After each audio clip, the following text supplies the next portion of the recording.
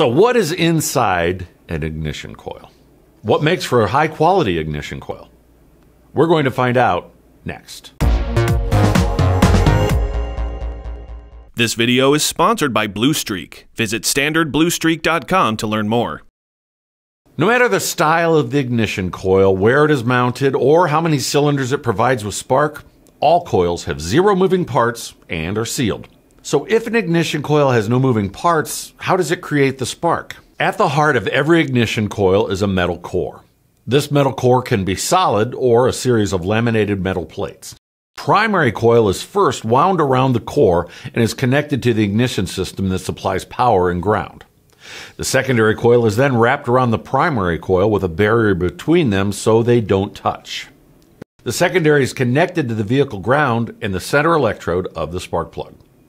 The primary winding is made from larger diameter wire than the secondary, but it has fewer windings than the secondary winding. Some economy coil manufacturers will reduce the quality of the wire and the diameter.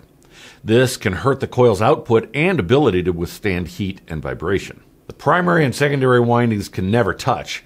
If they do touch, the 12 volts powering the primary coil goes right to ground through the secondary, and you have a shorted coil. In the good old days, oil or layers of lacquer were used to create this barrier between the secondary and primary windings. Today, what keeps the primary and secondary windings separated are high-tech epoxy resins.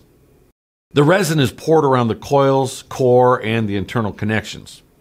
The best ignition coils have no air pockets or voids. Well, this is why oil was used back in the day. By having the components fully encapsulated, the internals are more resistant to heat and vibration. Less expensive ignition coils use resins that are less resistant to vibration and heat cycles under the hood.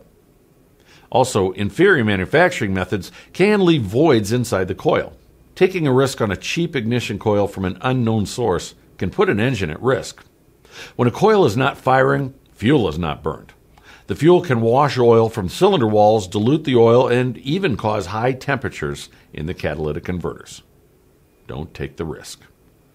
I'm Doug Kaufman. Thanks for watching.